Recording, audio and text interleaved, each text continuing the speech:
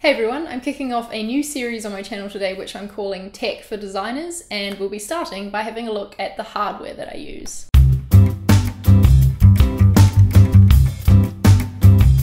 My main computer that I use is this beast here. It's a 15-inch Retina Macbook Pro. When I got it, I bought it refurbished, so it wasn't brand new, but it had been refurbished to be as if it was brand new, so it was a lot more affordable that way. It's got 16 gigabytes of RAM and it's got a graphics card, which makes it nice and speedy, and it can keep up with all the work I do, like, giant Photoshop files or video editing. I really love the 15-inch screen because it's big enough for me to actually do all my work on, and I don't need an external monitor.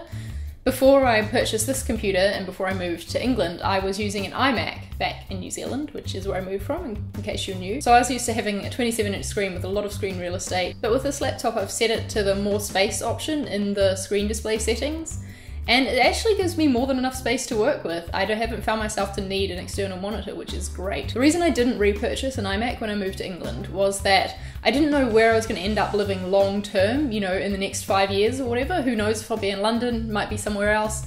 And shipping the iMac from New Zealand, it was just going to be way too expensive and impossible. No one would insure it. So I figured that getting a laptop that was really powerful but much more portable was a better way to go. Also, as you can see, I've covered it with stickers. I never really used to be a stickers on the laptop person, but I decided with this one there was just so much space that I had to fill it with something, and it's been kind of fun. So even though this laptop is portable, it's very large and it's quite heavy, so it's not something that I like to carry around with me on a daily basis, or even taking it to a cafe to work on the weekend is a pain because it's so massive it doesn't fit in my bag. So that is where this guy comes in. This is my newest hardware purchase. It is a 12-inch Retina Gold MacBook. This is an early 2015 model, and I think that's the first version of these MacBooks that was brought out. It's only got 8 gigs of RAM, so it's obviously nowhere near as powerful as the 15-inch MacBook. But that's okay, because the purpose of this is to be portable, not to be powerful. I put this guy inside this slimline case and fit it in my handbag to take to work, and that way I can do work on my commute in the mornings. I can sit on the tube and edit videos, which has just been amazing for my productivity and getting things done. So yes, it can edit videos, but it's not something that I do the more heavy duty stuff like color correcting on, for example, or exporting the video. I transfer the file back over to the 15-inch laptop and do that bit at home. I really love the keyboard on this laptop, so I do a lot of writing on this as well because it's just so much nicer to use than the old MacBook keyboards. I'm not a huge fan of the Force Touch on the trackpad. I know I could turn it off, but I am trying to find ways to make it useful for me because I figured that it's there for a reason and there must be a use for it, but I've not found a very useful one yet. So while I don't think I could survive with this as my main computer because it definitely is not fast enough for more complex heavy duty stuff, having this as a second computer to do stuff on the go or for traveling is just amazing. I love it a lot. At work, I have a little bit of a different setup. I've got a 13-inch Retina MacBook Pro, which is, for the most of the time, when I'm at my desk anyway, plugged into a 4K monitor. I really like having the two screens at work because I can keep emails and Slack open on the laptop and then my actual design file or whatever I'm working on open on the big screen. And again, having a laptop is really useful because it means I can take it with me to meetings, or I can bring it home and work from home if I need to as well. I've never been the type of designer to use a Wacom tablet, and that might be strange because I know that's very common in a lot of designers, but I guess I never tried one out at university, and so I never got used to it, and then now I don't really want to buy one in case I don't like it because that would be a waste of money. And anyway, I'm very happy using just the standard Apple Magic Mouse. This is what I use at work.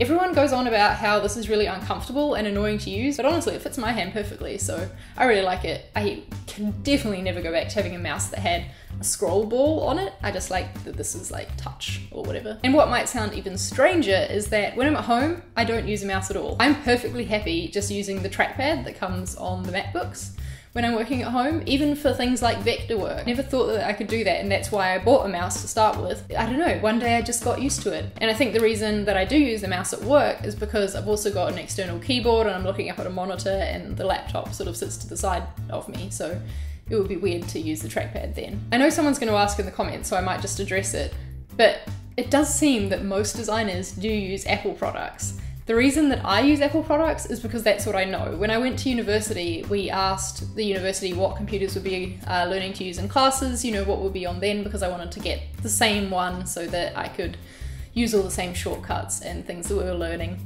And they said that it would be using Macs, so I bought a Mac. My first computer was one of those old white MacBooks, and from then on I've just continued to buy Macs when I need to upgrade.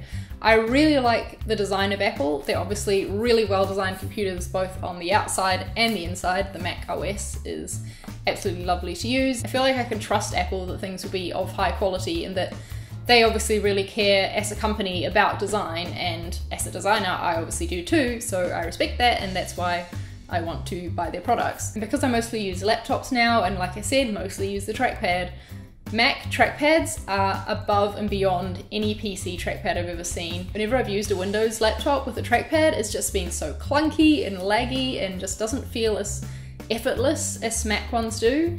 And when you're designing, when you're working on anything really, you don't want the hardware to be a barrier to getting your ideas out. So the smoother that everything works, the better. So I guess that's a convoluted way of explaining why I like Mac. I don't know. If you've got any thoughts on that, share them down below in the comments, because I'm keen to see what you use. Are you a PC or are you a Mac? Gonna finish off with a couple more hardware bits that are not computers but are part of my design process. And the first one is my phone. I actually use the camera on this as a scanner when I do hand lettering and need to bring it onto the computer. I also use it to write blog posts or write scripts or whatever when I'm walking down the street or on the tube and don't have a seat, so can't be using my new little laptop. Sometimes I need to take higher quality pictures though, obviously, and that's when I use my Canon 70D, which I'm filming on right now.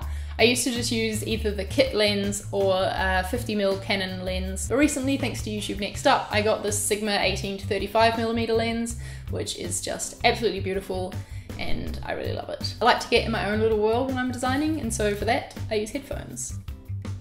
These are the Bang & Olufsen H6 headphones. They're really comfortable to wear for extended periods, which is good because I tend to wear them all day at work pretty much. The sound quality is really good. I went through a lot of testing before I settled on these ones, and I've actually written a full review in my blog of these, so I'll leave that in a link down below if you want to check it out. Last thing to mention quickly is hard drives. I've got a couple of these guys floating around. I don't have a very good backup system at the moment, to be honest. All of my videos from the past year exist on this hard drive.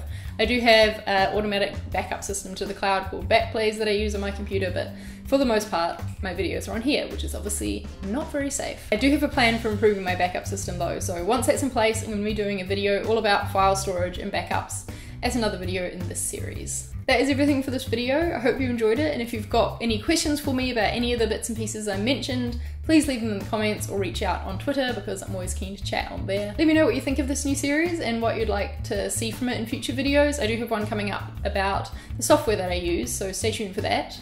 Give this video a thumbs up if you enjoyed it, and make sure you hit the subscribe button if you're new to my channel because I'm going to be making a lot more videos about design. So I will see you in the next one. Bye.